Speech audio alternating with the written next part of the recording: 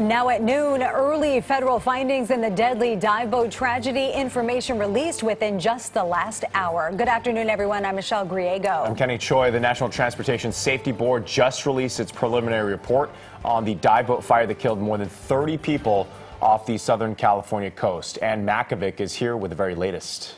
It is a two-page report released less than an hour ago, and it runs down the tragedy from the crew members' perspective, since they're the only ones who survived. It describes one waking up to a noise and seeing the fire rise from a compartment below him. He alerted the other 4 crew members above deck. They radioed the Coast Guard, then tried to access the compartment below where the passengers were sleeping.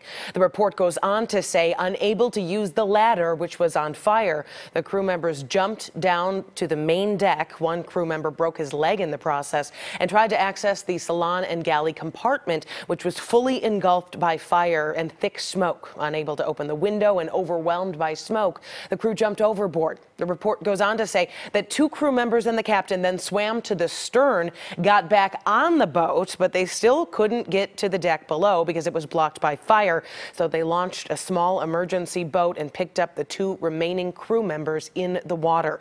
We have some new video this afternoon of the salvage team and recovery divers at the accident site. Coast Guard officers have been working to stabilize and bring that boat out of the water since it sank on Labor Day. And overnight, the final body of the 34 people who died in that fire was retrieved. The NTSB report made no mention of safety lapses. That is still part of an ongoing criminal investigation. The LA Times is reporting that passengers may not have received thorough safety briefing.